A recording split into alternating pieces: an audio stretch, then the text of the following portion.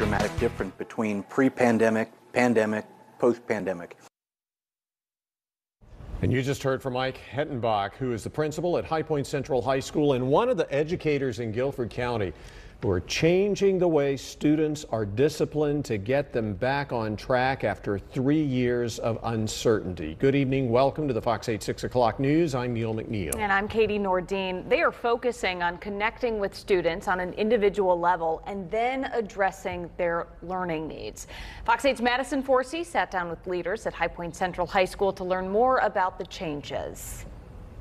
Just a dramatic difference between pre-pandemic, pandemic, post-pandemic. They were so locked down on their phones and computers, and a lot of that stuff really kind of influenced them, and not always in a good way. Those bad influences show up in the discipline numbers across Guilford County schools. During the 2018-19 school year, there were 6,754 short-term suspensions. Compared to the 2021-22 school year, the number jumped to 7,550.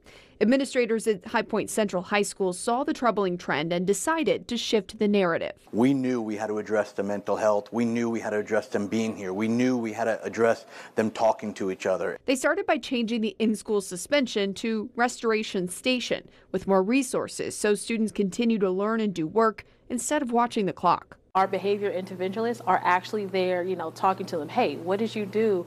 They do social emotional learning strategies to say, all right, this is a behavior that you did, but these are some of the strategies that you could have done. The team is also changing student culture, playing music when kids walk in for the day and reinforcing the principles of what they call the Bison Way. Teachers call home more often for good and bad news. A student support team meets with at-risk students, and teachers get more professional training on how to bridge racial divides.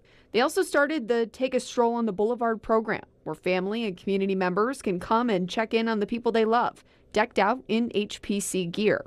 Monday, Montana Rivera checked in on her 15-year-old sister, who was having trouble with attendance. I think I came last Wednesday, and the day that I came, she had 100 on one of her little quizzes.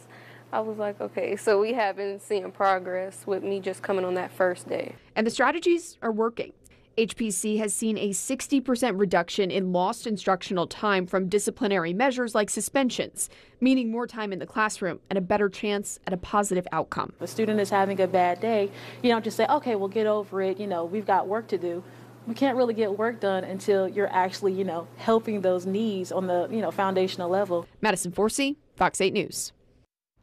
Administrators at High Point Central said they are constantly listening to staff members and sharing data about what's working in the school to adapt their strategies.